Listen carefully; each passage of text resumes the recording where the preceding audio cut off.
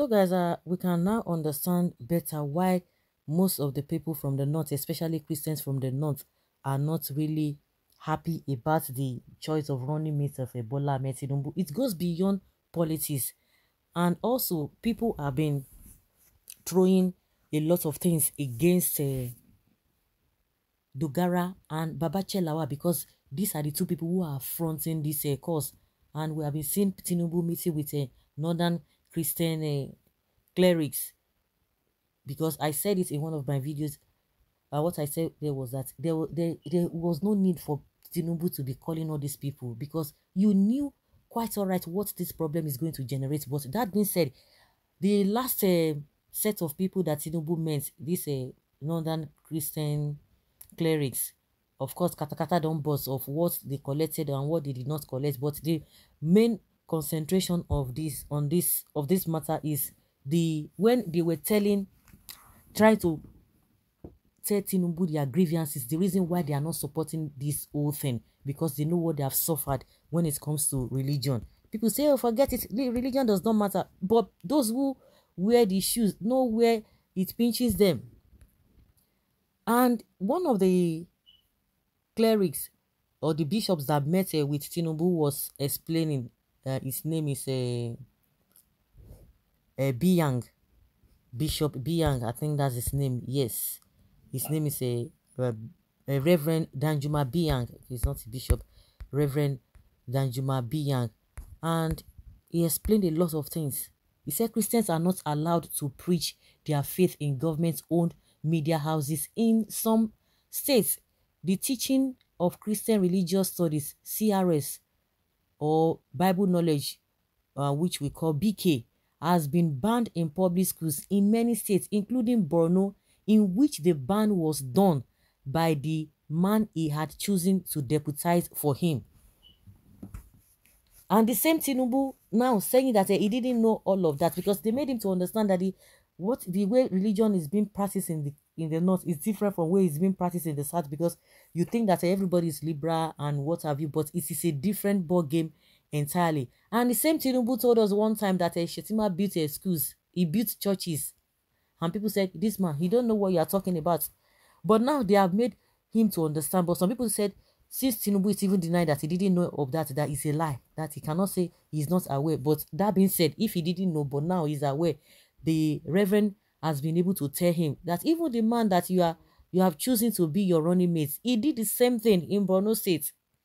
He said Christian students are denied admission into public universities and other tertiary institutions, and the few admitted are denied their choice of some professional courses like medicine. Can you imagine? Engineering, law, accounting, which are needed for Nigeria's development, that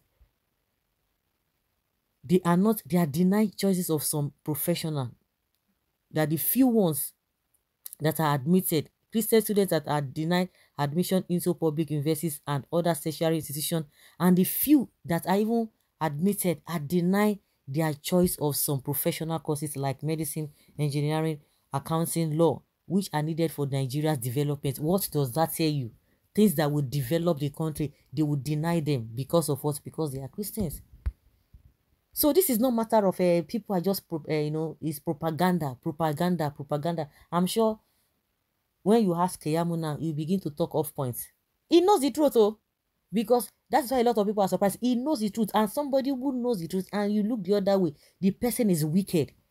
You cannot tell me that he will not know that that is a is a dangerous trend.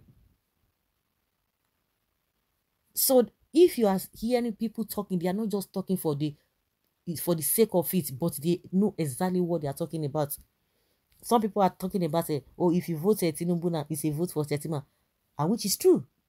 If somebody who has not even attained the position, or they have not even won an election, he has already shared the position that he's going to do this, he's going to do that, is that not a red flag? It's not already red flag. But some people, especially from the southwest, they don't even know what is happening. Majority of them don't even know what is happening. Now, where is their man now is a problem. Tinubu cannot say he is not aware. Well, it's a very intelligent reply to Tinubu. Some of the issues he raised are not known by many Christians in the South. depriving, disallowing Christian children from studying certain courses. Our eyes don't open now. And his deputy is one of the architects of the problems in Borno State. You know, when they talk about Boko Haram, they think they are joking. I think with that picture, they have not even come out to deny it. That picture that they saw, the Boko Haram people that they saw him with eating with them, and them so common that one of the Boko Haram leaders that he saw in his lodge, government lodge, they have not come out to deny it. They have not come out to deny it.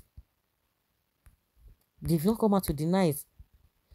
Yes, they intend to divide your rank with corrupt money. Your steadfastness will be proven by resisting the devil. There's nothing wrong, okay, for Christian leaders to interface with candidates, but you have to be careful. You have to be careful. Bishop, you and Northern Christians should be careful with Tinubu. Remember all their promises in 2015 and 2019 till today. Don't let him use the head of Northern Christians again. These people are evil. Shettima is an evil man. He does not even want to see Christians in Nigeria.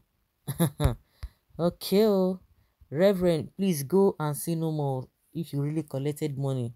Northern Christians are aware that Igbos are worse than Boko Haram. Eh? Oh my God, they are aware. Well, desperation for power can cause anything. Why being too desperate? Now only you dey Niger. Nothing wey we no go hear. So Christian religious studies and Bible knowledge are banned in public schools in Borno State and some parts of northern Nigeria. And these people are preaching one Nigeria deception. And you expect Christians to vote for such candidates in 2023? If Nigeria was created for only them, Christians would know if God had not seen all this and provide escape routes through another candidate. Can you imagine? Wonders they say shall never end though. Well, it was good that he attended. He just like you said, his reaction after your talk was an eye-opener to Bola Ahmed Tinubu. And I will tell you, is also an eye-opener to many other Nigerians and Christians in particular who play down the Muslim ticket. Of course, which is true, they are playing down on it. And those come to paint the picture that Shettima has been good to Christians. Now it is the public. It is in the public. We can see that same faith ticket is a very dangerous signal. Yes. But Tinubu and APC are using the meeting for campaign strategy for election day and pretending that those who attended the same meeting are his supporters. That is why all Christians are against the well-planned meeting the APC is using to deceive other Christians. Can you imagine? Well, you just have to be careful. That's just it. You guys need to be careful. I think it's an eye-opener. Some people, for where I don't know what is going to move some people, but at least for those who are deep thinkers and those who are discerning, they will know exactly what this portends. So guys, leave your comment down there below and let us have your take.